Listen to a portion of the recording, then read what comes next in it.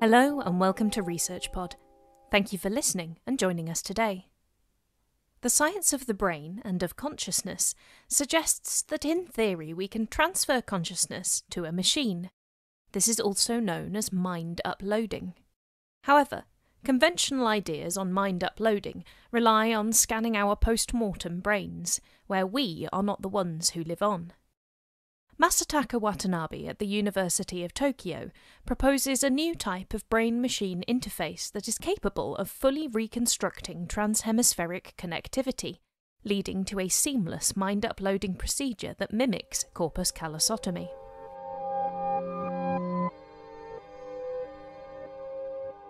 Transferring human consciousness into a machine, or to put it another way, mind uploading, has long been a popular motif in science fiction, but for now seems like a far-off dream. However, a professor in the School of Engineering at the University of Tokyo believes we're on the cusp of making mind uploading a reality, moreover, in a seamless operation using a brain-machine interface, while the mind's owner is still very much alive. Associate Professor Masataka Watanabe is fascinated with the human brain.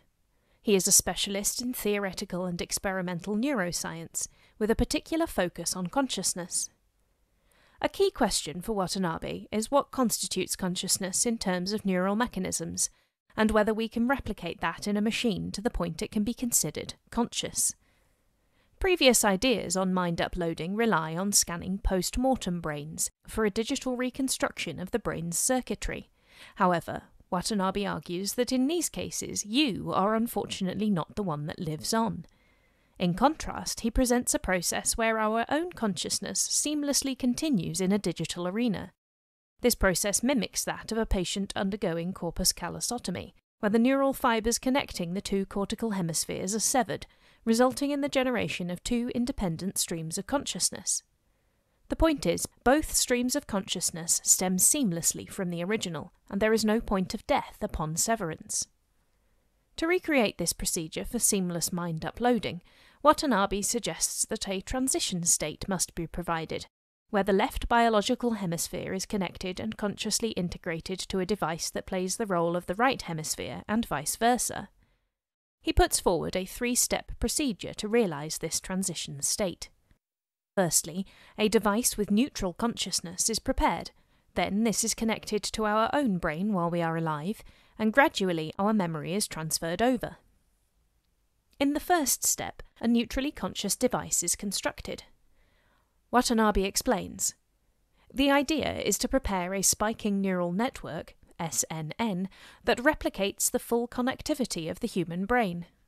To do this, he suggests that we look to scanning electron microscopy, producing detailed images of thin brain slices with a focused beam of electrons. The obtained image slices are stacked together and used to reconstruct the 3D neuronal connectivity within the brain. In this way, the neuronal brain fibres, called axons and dendrites, are reconstructed to yield full neural connectivity."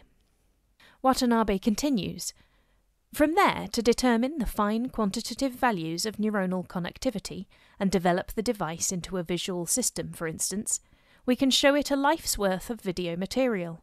If we find that the network needs a body that interacts with its environment, we can supply it with a virtual body." This procedure of training the device would be very much like training a modern deep learning neural network. By using advanced methods for training SNNs, the final result should mimic a human brain. Once this is achieved, neutral consciousness, or a one-size-fits-all type of consciousness, would likely kick in. Second, this neutrally conscious device must be linked with our brain hemisphere to allow the integration of consciousness. For this, Watanabe proposes a radical new type of brain-machine interface. In the final stage, memory is transferred to the device. This step includes natural and forced electrical, microstimulation-based memory retrieval in the biological hemisphere, leading to synchronized retrieval in the artificial hemisphere due to integrated consciousness between the two. Finally, memory consolidation is achieved in the device side with brain-like mechanisms. Once our consciousness is fully integrated with the mechanical hemisphere and sufficiently many memories are transferred to it, the closing of our biological hemispheres would be similar to the surgical procedure of corpus callosotomy.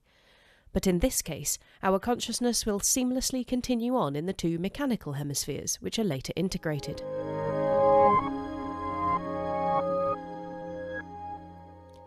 Regarding the radically new type of brain-machine interface, Watanabe believes the best part of the brain to tap into is the three neural fibres that connect the two cortical hemispheres, namely the corpus callosum, the anterior commissure, and the posterior commissure. The objective is to read from and write to all of the axons required to integrate the two potentially independent streams of consciousness.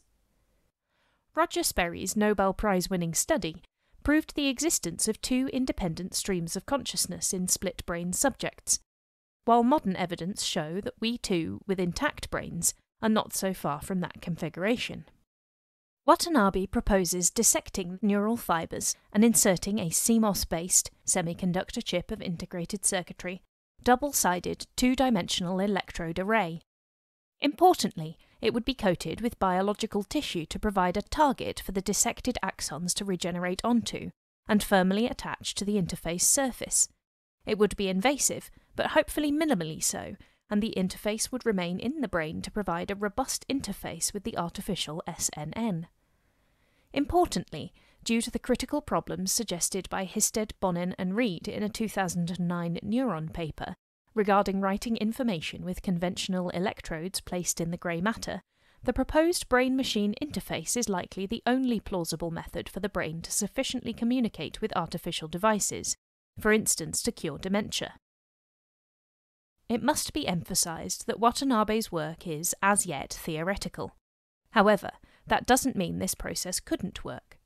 Advancements in neurology and computing are converging to the point that it is quite possible that Watanabe's insights, experience, and brain-machine interface could one day make mind uploading a reality, even in the next few decades, given that sufficient resource is provided. Professor Watanabe goes on to describe his research in his own words, explaining what is consciousness and what it looks like in the brain. I wouldn't want to force a general definition of consciousness, but the one that is the most mysterious and still escapes explanation by conventional science is subjective experience. It is what the brain experiences in the first person, namely our very experience of seeing, hearing, sensing, thinking, etc., that accompanies neural processing. In relation to the second question of what consciousness looks like in the brain, that is, the question. Neural processing in the brain can be defined strictly within the realm of objectivity, and observed as neural firings when we insert a recording electrode, but the particular aspect that leads to the generation of subjective experience remains a deep mystery. In addition, exactly how it leads to subjective experience is called the explanatory gap, or the hard problem. Some philosophers take the position that we may never solve this hard problem.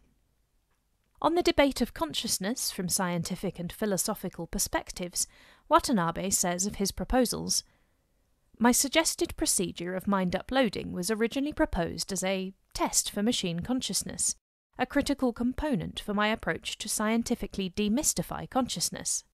Natural laws, such as the principle of the constancy of light velocity, are vital to science. If we trace any scientific theory back to its origins, we will end up with these natural laws. As that is the case, we should take it for granted that the science of consciousness requires one too. As soon as we acknowledge its necessity, an experimentally verifiable rule that unquestionably links some aspects of neural dynamics to subjective experience, both the explanatory gap and the hard problem vanish into thin air.